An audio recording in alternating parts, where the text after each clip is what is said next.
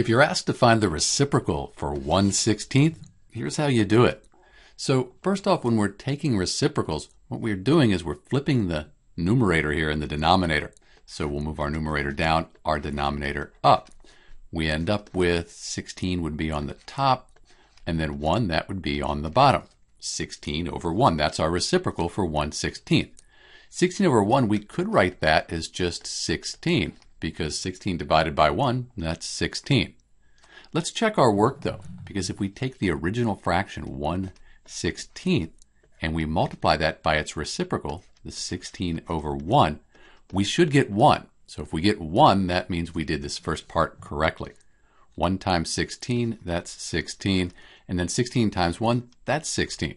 16 divided by 16, that equals 1. So we did the first part here correctly. The reciprocal for 1/16, that's 16 over 1, or you could just say 16.